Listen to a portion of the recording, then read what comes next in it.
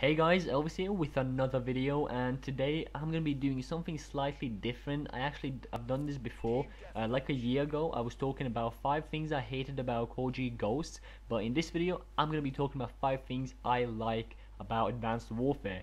And before I get into the topic, I just want to mention the gameplay. It's probably one of my best gameplays yet. So I go on a 26 gun streak and over 30 kill streak, and this is right after prestiging. I think second game after prestiging. So if this gameplay doesn't deserve a like, I don't know what does, to be quite honest with you. But enough with that, let's get right into the topic. And the first thing, and this is not, like from first to last, it's completely random order, just keep that in mind. So first thing on my list is the exosuit. Of course, the thing is amazing, and plus they offer you the option to play with it and without it. Obviously most people play with it, but people that dislike it, they all can also play without it, which is great. They give you options, and like the thing overall is amazing. The way it allows you to move around the map. This is definitely something that Call of Duty needed for a very long time. The franchise started to die out for some people, especially after Ghosts. Don't even mention that. But this is definitely something fresh, and everybody likes it. And I'm just really glad they added it to the game. And first, I was annoyed that Sledgehammer, made a game because I wanted to see zombies this year.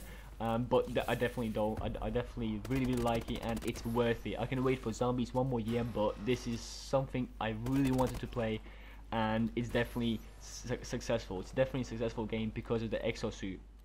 Number 2 is the character customization. We've seen something like this in Ghosts, but this year it's something crazy. Even like I've never seen anything like this before in a Call of Duty game, and I love it. I love the character customization. When I go into games, I can definitely tell who I'm killing because I can recognize their unique outfit or whatnot. And obviously, who doesn't want to look like a badass when they kill somebody? Everyone does. And then the fact is, you can go in the lobby and see like the little things that people have on them, like all the outfits, the helmets, the pants, the shoes, everything. It's just so detailed, and there's so much to earn from supply drops and from challenges. It's crazy, and it's addicting in some ways because people want to get that full outfit of a certain gear, and it is really cool. And I like the way they made that in the game, because sometimes you put something that's in the game and it can kind of fail. It doesn't have that effect on it, but they literally they nailed it. They nailed it with the customization. So that's my second thing. The third thing are the maps. Finally, there are probably only 1 or 2 maps that I don't really prefer playing on, but that's it. I don't prefer playing on them, but I don't hate them. Unlike in Ghosts, I hated probably most of the maps. Like I think 3 or 4 maps I kind of like. The rest of them were shit. In this game, the maps are perfect. I love them, especially Solar, the map I'm playing on right now. This is probably one of my top 5 maps. I really enjoy playing on the maps on Advanced Warfare. They, again, Sledgehammer, they're amazing. They do everything right, and they definitely listen to feedback, and they know what they're doing. So respect for them, for making such great maps. And let me know in the comment section if you like the maps, or let me know for anything, if you disagree with me or if you agree with me, because I really want to know your own opinions as well. But the maps, I think, are perfect. You could have done better, I think. Maybe not. Maybe something similar to Nuketown or Dome would have smashed it completely. But we don't have anything like that. But it's cool. No one needs it. I mean, it would be perfect to have one, but it's not necessary at all. The maps are perfect in this game. Next thing are the game modes. The game modes are definitely a good thing because all the fan favorite game modes are back, like S&D obviously. But in Ghost it wasn't even there first. It was Search and Rescue, but they removed it. They kept it, and they put S&D back on, like Capture the Flag, Hardpoint, one of my favorite game modes in Black Ops 2. All those game modes are just back, and you can clearly tell how Sledgehammer were listening to their fans, because everyone wanted it back, and it's back.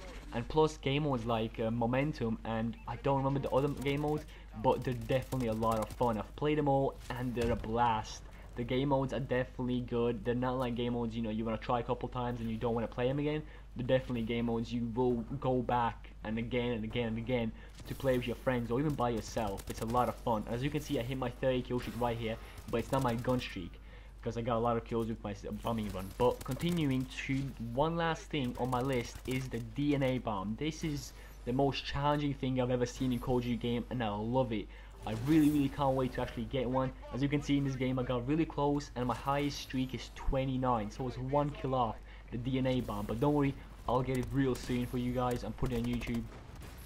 But I like the way they added it. Like, this game feels just like Black Ops 2 and plus the DNA bomb. Like, Black Ops 2 didn't have it in like any type of nuke in the game. This game does. Like, this game has everything you would ever want, and DNA bomb is just the icing of the cake. I really like the fact that there is something that's so difficult to to try to get. It's really it reach. I don't know how to explain it. It just reaches all my standards. But that's it. That's all. I'm actually running out of gameplay here. That's pretty much it for this video. Let me know what you thought. Let me know of your thoughts, and did you agree with me? Did you disagree? Have you got anything else to mention? But that's pretty much it. Thanks for watching, and I will see you in my next video.